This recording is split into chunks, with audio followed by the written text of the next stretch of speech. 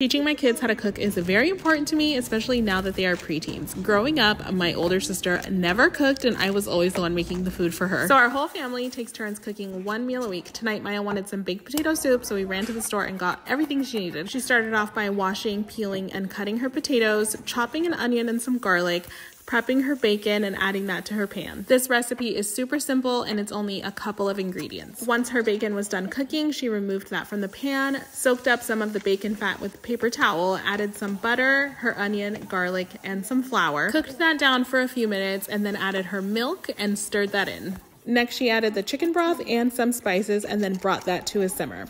Once that was simmering, she added her potatoes and grated some cheddar cheese. We love using this bag in a bowl trick because you just tie it up and throw it out. Next, she mashed up her potatoes really good and then added her cheddar cheese. We also warmed up this focaccia, had bacon bits and cheddar cheese on the side to add to the top of the soup. She also added some sour cream and some green onions, and it is so delicious.